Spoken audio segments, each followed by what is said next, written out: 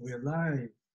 Welcome to Young Adult Catholics, everyone, a podcast for young adult Catholics. My name is Janel. I'm Can. And I'm Daniel. Today we're going to be talking about in episode number 5, Do You Feel Forced to Be Catholic? And we're going to deep dive into our personal experiences. But before we get into that, we're going to talk about the root of why people feel this way. So we're going to allow Can to deep dive into that.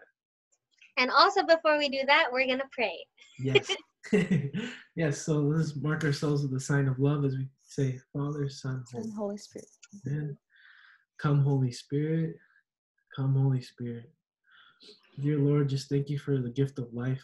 Thank you for our faith. We pray for every single soul in this world. May they come to you, repenting, trusting in you, and believing that you are the one true God. Just thank you, Lord, for this episode. May you allow us to say what you need to say to the people who need to hear it, which includes us.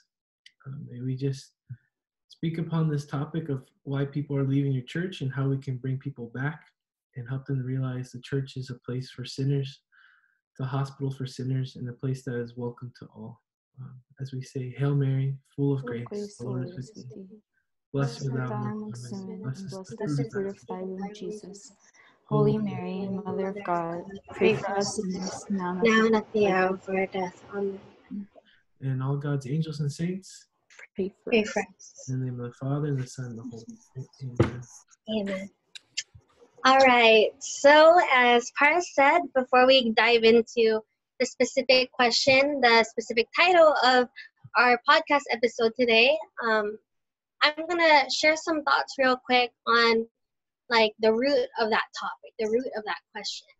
And a question that I want to pose to all of you, I'll talk more about it, but the question that I want to pose to you guys and leave some room to pause to like have it sink in is, have you ever wondered why was there a bad tree in the Garden of Eden in the first place? Why was there a bad tree in the Garden of Eden in the first place? And the reason I bring that up is that before we could understand even just the possibility or the gift of being able to choose whether you were forced to be Catholic or choose to stay Catholic or choose to leave the church, is because of the gift of free will.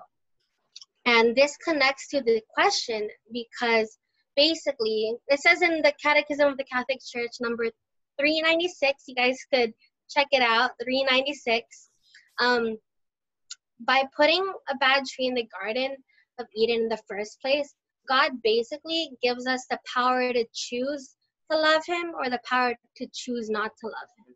And the reason why he did this is so that we would have the free will that would allow us to love, you know, because true love isn't forced.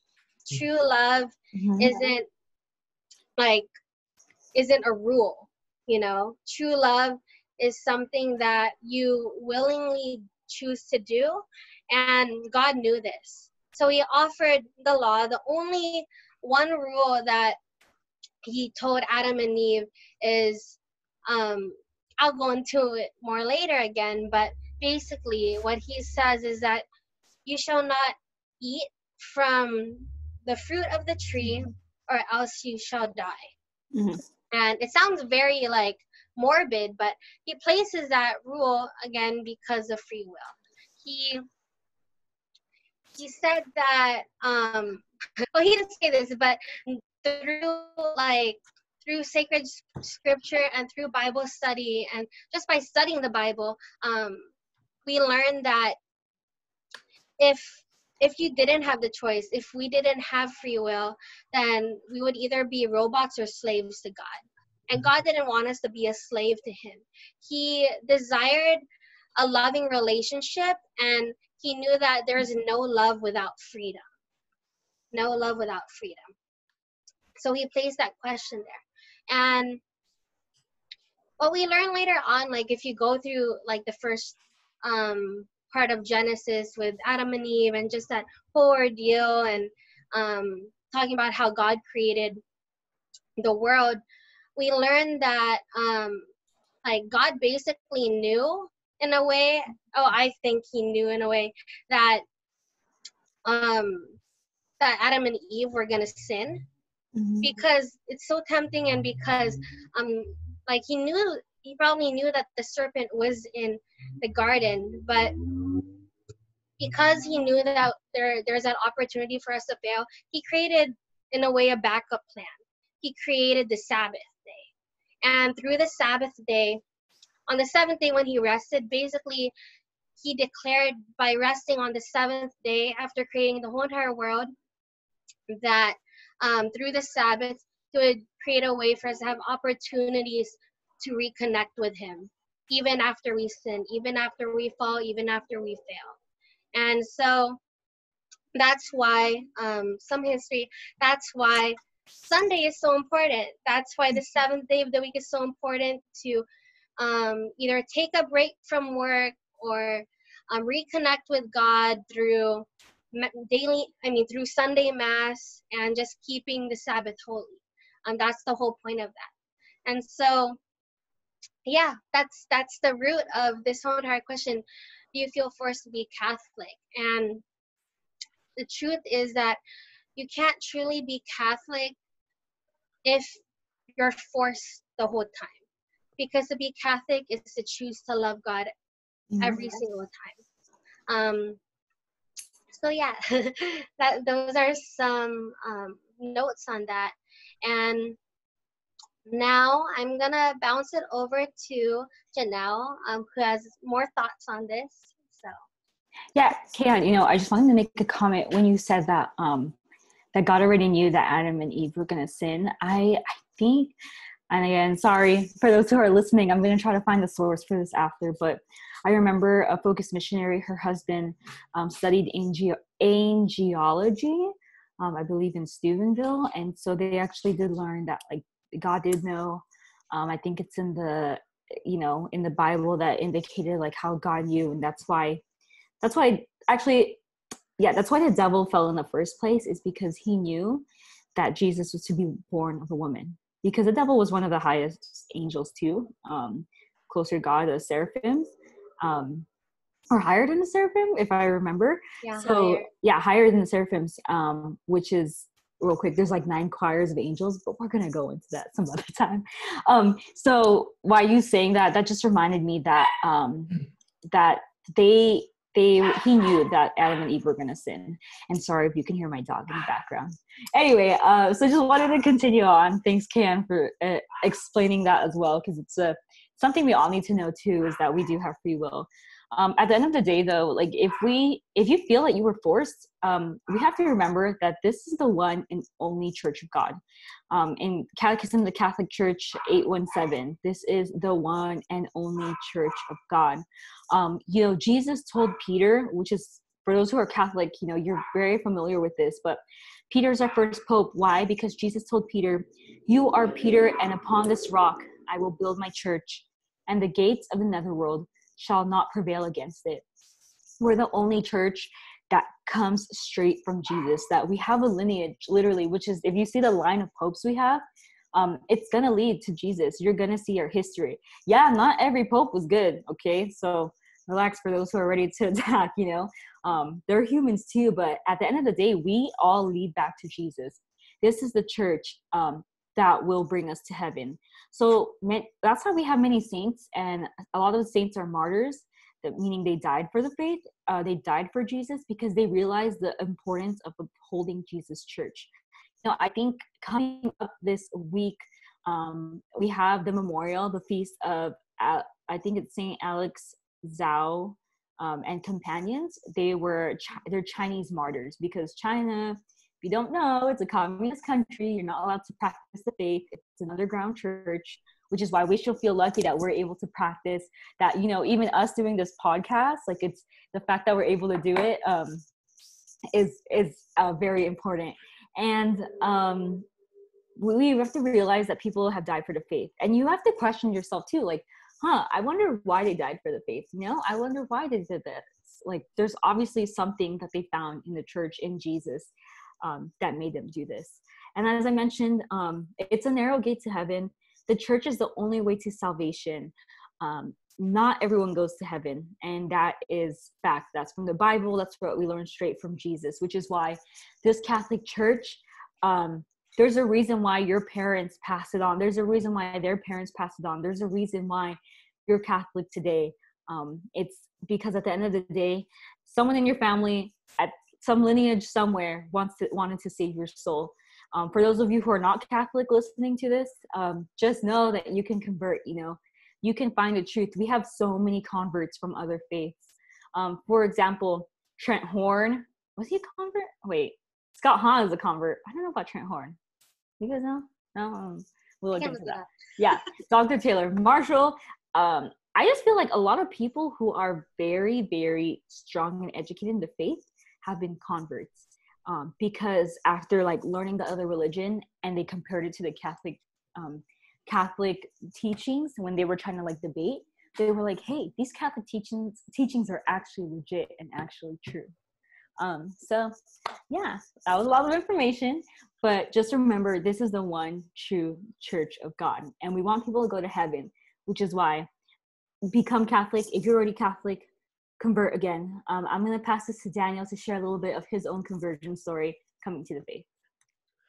Yeah, so kind of just going off of what Kayan was saying before I go into my testimony, I thought of John 15:15, which is, let me pull it up. I no longer call you slaves, but because the slave does not know what his master is doing. But I have called you friends because I made known to you everything which I heard from my Father.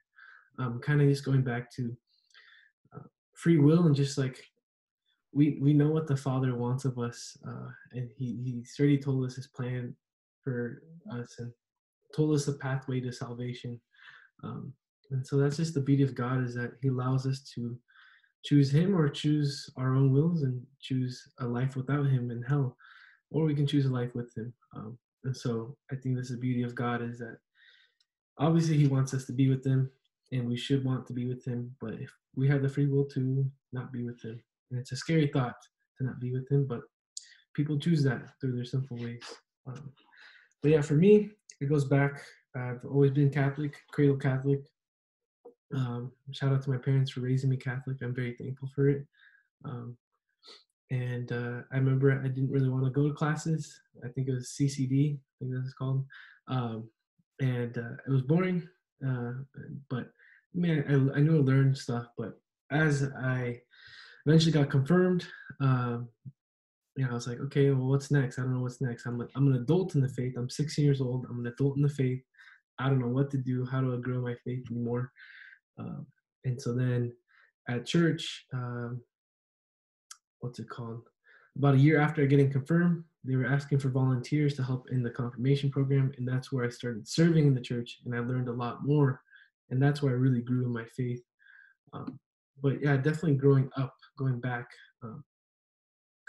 it was not something I wanted to do, but I'm grateful I did it. And looking back, I wish I put more attention into being present and actually wanting to listen, not just go there for an hour, hour and a half, and then go home. And nothing was retained, nothing was implemented to my life. It was simply just to get it done, just so I could get my first communion or first reconciliation, or get confirmed. But looking back now, I'm grateful I did it. And now it's how can I teach, hopefully if I have kids one day, teach my kids the importance of these classes. Why am I doing this? Why am I, the whys, the why I believe this is the faith that you should learn as well, and how valuable it is to our life and our salvation.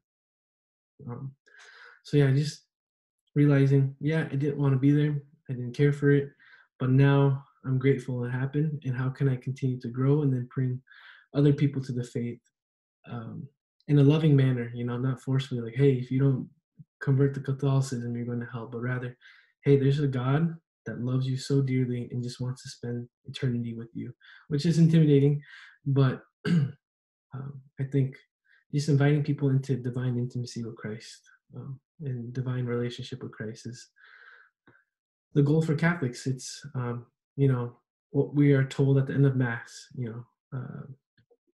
Go out and spread the good news. I feel like that's our mission. Once we have the news spread to us, whether that's through friends, family, then it's our duty to do that same thing for others and bring others towards Christ. So, Can? Yeah, definitely.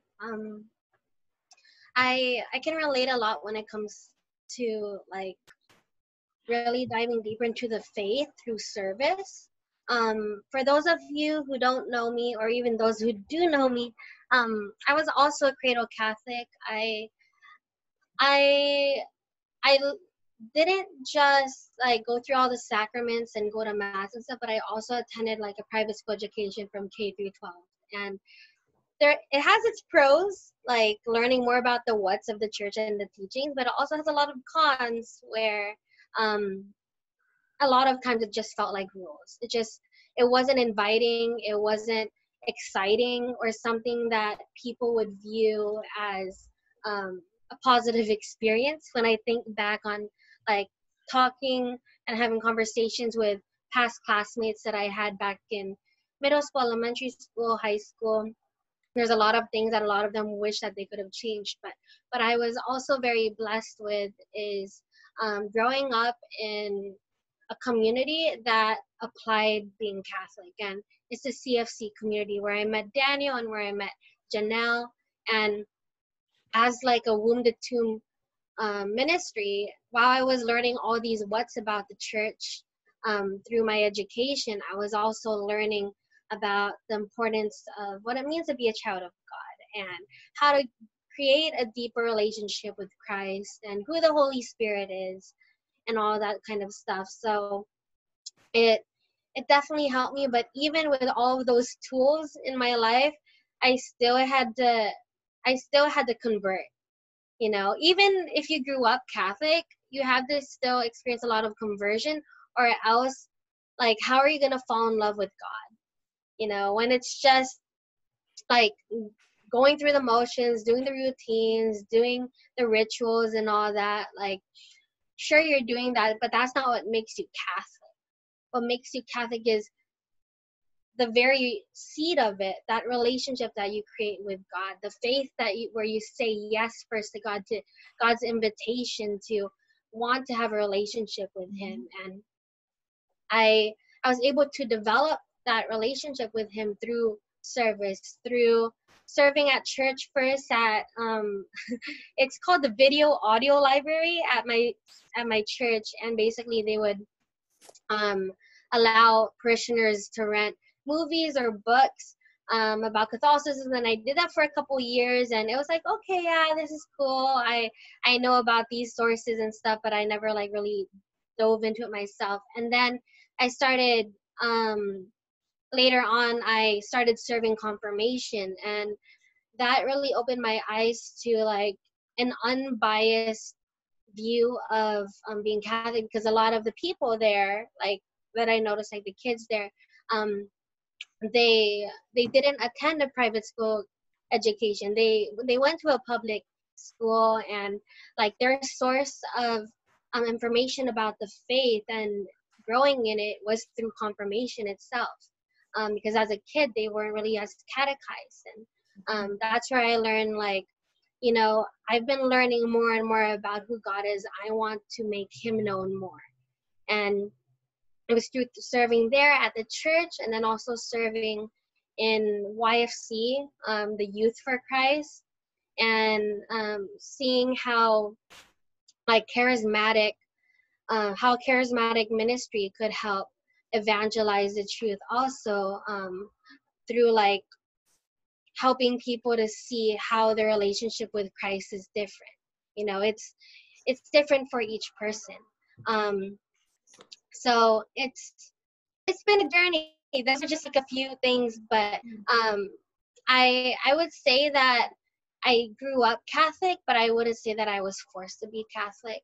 And I am grateful for the experiences that I've had, both the good and the bad, because service definitely brought a lot of healing to my life, especially when I suffered from major depression and suffered from anxiety. It was the church, it was the faith, it was God who really helped bring me back.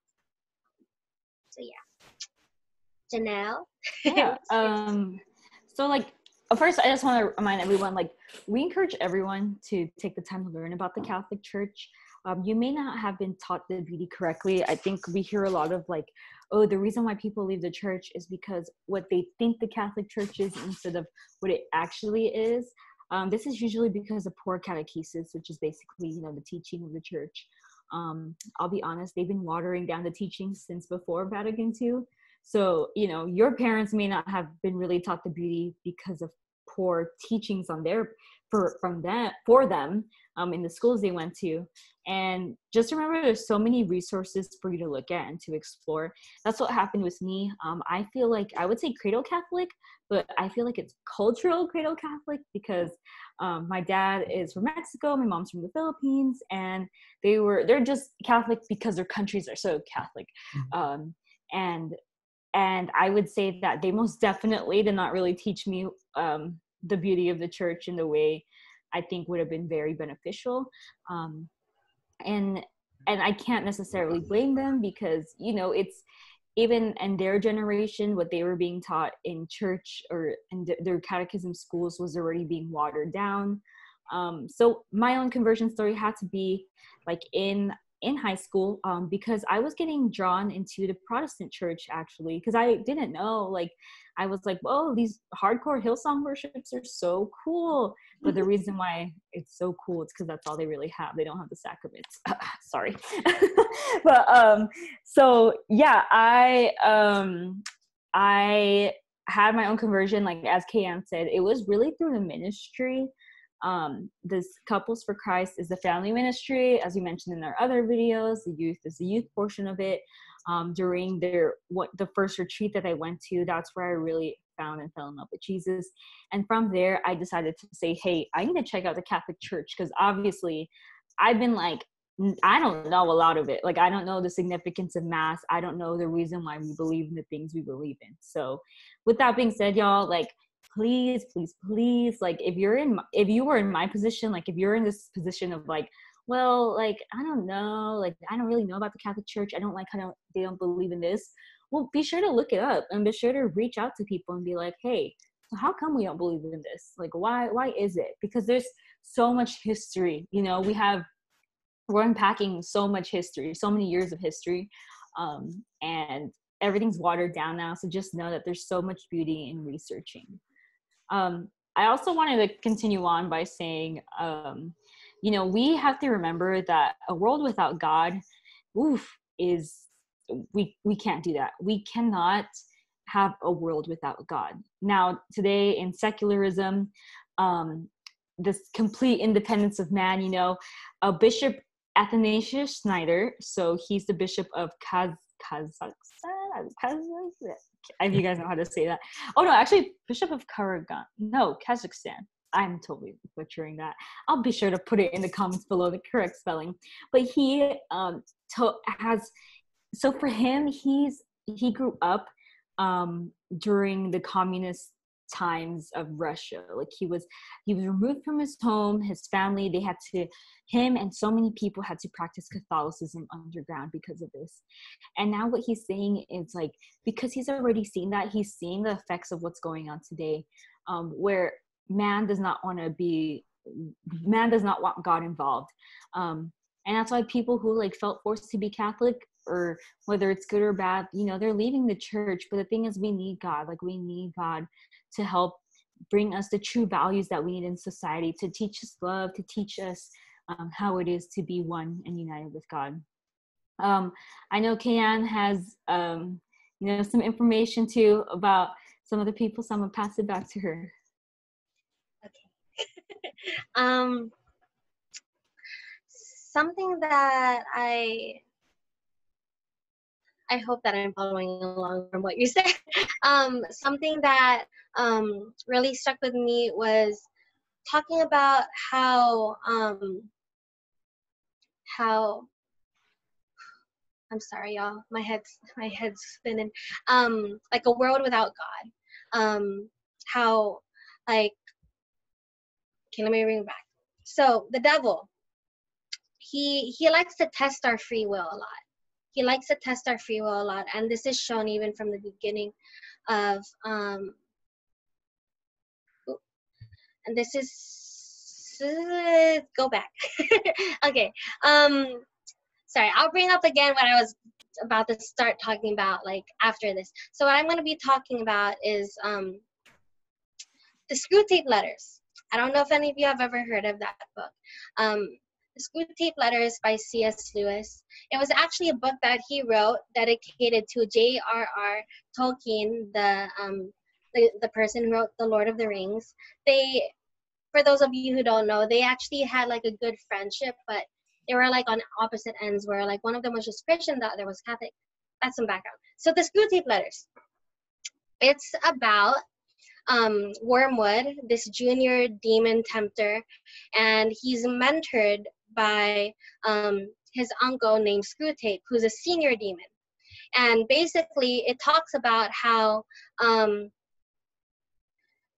easy it is and how like divisive the demons and the devil really try to lure you down the wrong path that isn't the path towards righteousness. And what happens is Screwtape, the demon tempter, the senior demon, he tells his nephew Wormwood that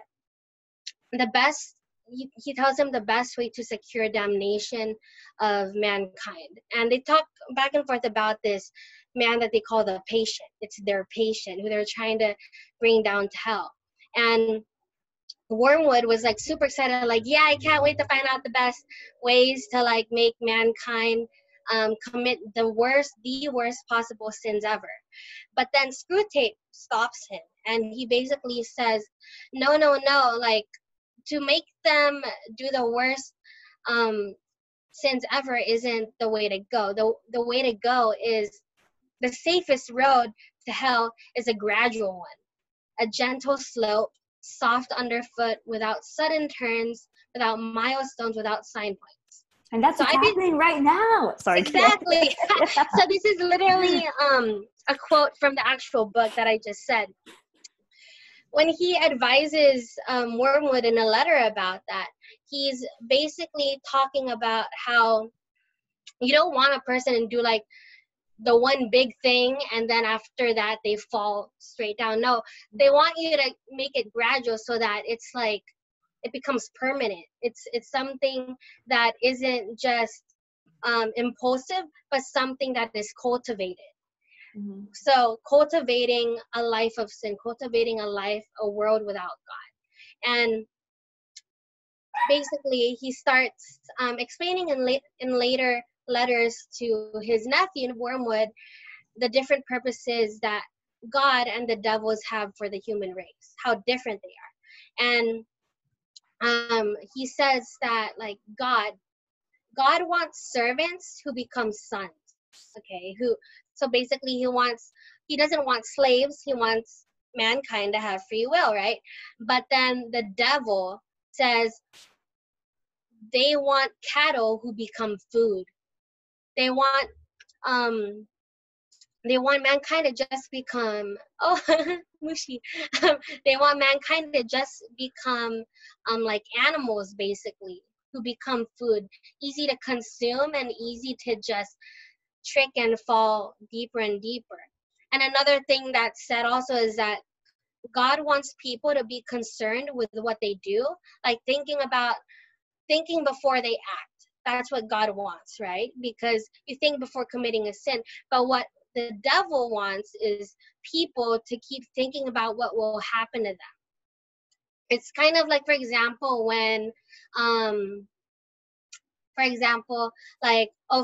you're in a situation and it's like you're about to get caught about something. And because you get caught, you just make the lie even deeper and deeper and deeper. It's like a white lie to just a mortal sin lie. And that's what they mean by like the devil wanting you to think about what will happen to you, rather than God, who wants mankind to be concerned with what they do, the intentions, the action, the circumstance. everything leading up to the actual action.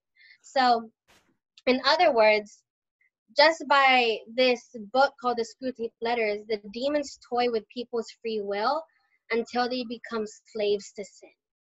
And again, as Janel said, like this is what's happening in our real world now. And I see it like with friends who used to be Catholic, or I grew up Catholic with in private school education. I see a lot of them have chosen not to be Catholic anymore. And I think it's because of like the slow, gradual slope and road to hell. Not saying that like all of them are going straight to hell, but saying that they may be on the path to hell, and that they need to think about what they do versus what will happen to them. So yeah, those are my thoughts.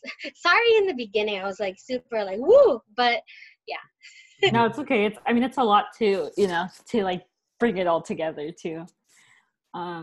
Daniel, any thoughts? Yeah. Saint Jose Maria Escriva, he talks about, I forgot how he says it, but the gradual incline. So I think the devil is smart, not to give him credit too much, but he's smart in the way he realized the way God brings souls to heaven. So he just distorts that and manipulates that same way, but to bring people to hell. Jose Maria, he says like there's a gradual incline to get to heaven and say yes to Christ, and it's this daily saying of yes, this daily conversion. For most people, it's not just one big moment. Oh wow, Christ came! I saw Christ in my prayer, and now I'm Catholic for the rest of my life. It's this daily yes to God, and in the same way, it could be the other way of daily yes to the devil and his will for you, and wanting you to spend eternity in the fires of hell. And so for God, he wants you to continue to trust him every single day. Walk with him, trust his plan. Even though you might not see where he's leading to, just trust him. The same way the devil, he's like, trust me. Like, take a bite of this apple. There's no punishment. And then Adam and Eve have to come up with something to tell God like why they did this.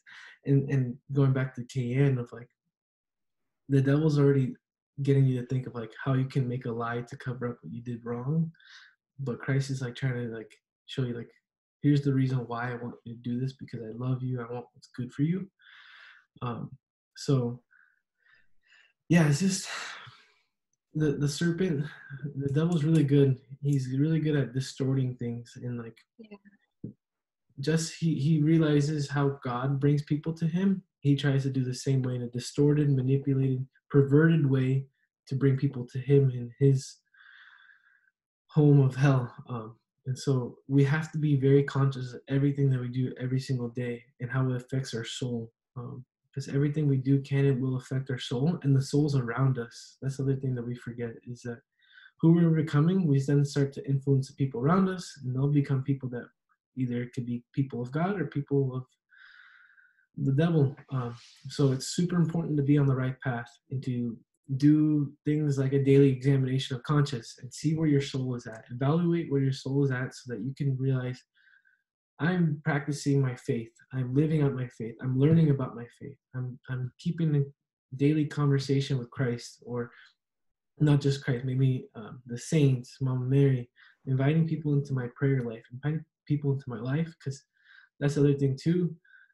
When you're on this journey with the devil to hell, you're by yourself. But on the journey to heaven with Christ, you have so many people who want to be with you, supporting you, loving you, starting with God, the Holy Trinity, starting with Mary and Joseph, your guardian angel, and then all the angels and saints, and then all the people that God's placed in your life. These are like, you have a team.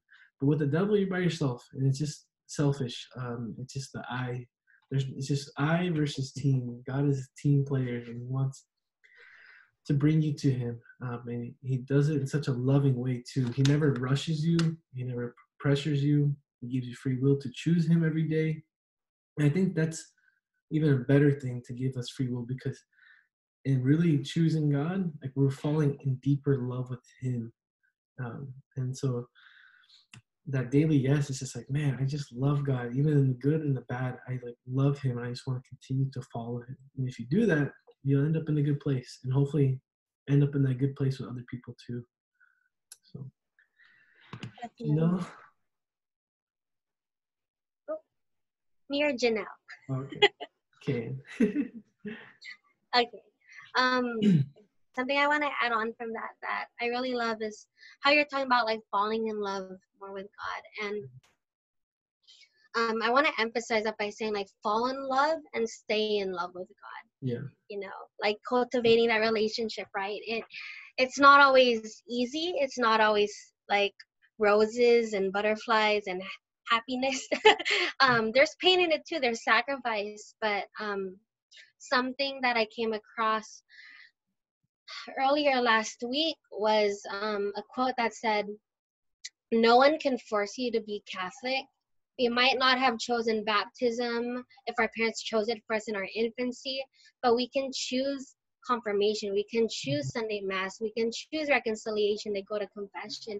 We can choose prayer and scripture for ourselves. Like, even if you weren't able to make the choice when you were first born, you're still able to have that free will all throughout the rest of your life, to choose God, to fall in love, to stay in love." And another very beautiful quote, it's a little bit longer, but it's very beautiful. Bear with me. It's by this man named Pedro Arupe. I think he was a priest. And he said, "Nothing is more practical than finding God, than falling in love in an absolute final way. What you are in love with, what seizes your imagination, will affect everything. It will decide what will get you out of bed in the morning, what you do with your evenings, how you spend your weekends, what you read, whom you know, what breaks your heart, what amazes you with joy and gratitude. Fall in love, stay in love, and it will decide everything." Love it. I think hearing that, I think to defend why Catholics like to baptize their children at a young age, it's their duty as parents, as Catholic parents, to raise their children in the faith. That's what they say at their wedding. Is to the priest asks them, "Do you?" I forgot exactly the priest words it, but basically, Will you raise your children Catholic? yes, Something like that. open to it, and then the husband, the two people getting married, they say yes. So when you get married in the faith, you're agreeing, you're saying yes to the Lord, that if God wants children for you, that you agree to raise them up in the faith, and to be those first catechists for your children, to be the first people that to invite your children into the faith. It's their duty. And so, like Ken was saying, just to reiterate, like, yeah, maybe we weren't old enough, a couple of us were maybe a couple months old when we got baptized, but then it's up to us if we want to accept communion, reconciliation, confirmation, and then obviously the sacraments of, or practicing the sacraments, going to Sunday Mass, spending time in adoration. That's on us at the end of the day. So I don't know if you have any points to know. Yeah, I just wanted to first thank you all for listening to our podcast. This is a very, we took a lot of time with this specific topic just because we know there's a lot of people who we know in our lives who do feel forced to be Catholic, and some are happy with it. They're like, yeah, like I got to explore it, I love it, and some are not. So at the end of the day, this is just for everyone. Just know that we're all just trying to get to heaven. The Catholic Church is the way to do that. There's no ifs, ands, or buts. There's no gray area. It's, if you want to get to heaven, you have to be Catholic. I know I had a little word vomit earlier, but I did want to just bring back, end it with Bishop Athanasius Schneider's, his quote, and it's just saying, and this is taken from his book called, Christus, Vincit. And so I want to end with this, and then I'll pass it to Daniel to close us in prayer. So he says, "Now we have reached a peak of secularism, of this complete independence of man, of this enormous anthropocentrism where everyone decides for himself what is true and what is good or evil. Such secularism brings us a horrible and cruel society. We are witnessing this. It is cruel. And what is the result? Egoism. Secularism leads to egoism. We have now reached a peak of egoism, and egoism is cruel. The saying is only I and no one else. It is hell. Ultimately, this means when someone else is impeding or hindering what I want to do, I will kill him, I will destroy him. And I know that's pretty intense, but we have to remember that that's why we're trying to bring people back to the church. That's why we're saying this, because we need God. We know our society needs God. We see this through the killing of innocent children.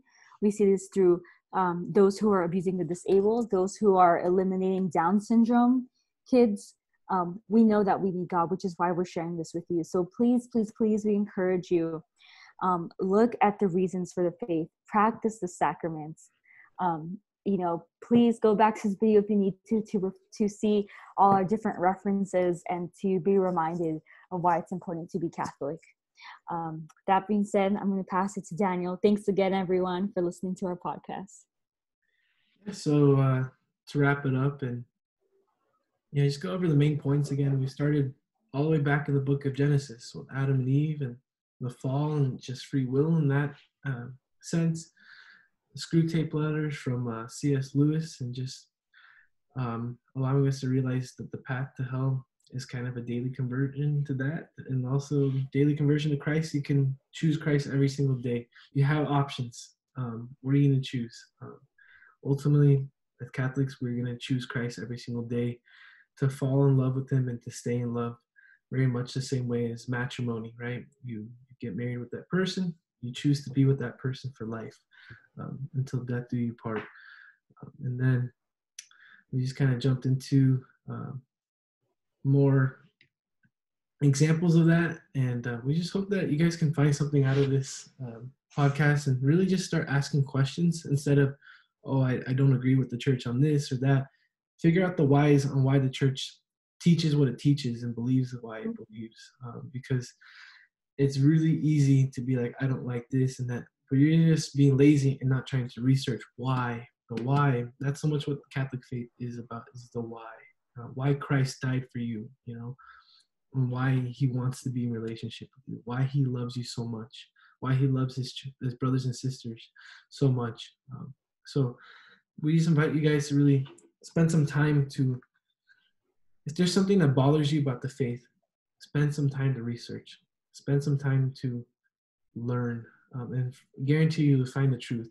And the truth is Jesus Christ. He's the way, the truth, and the life.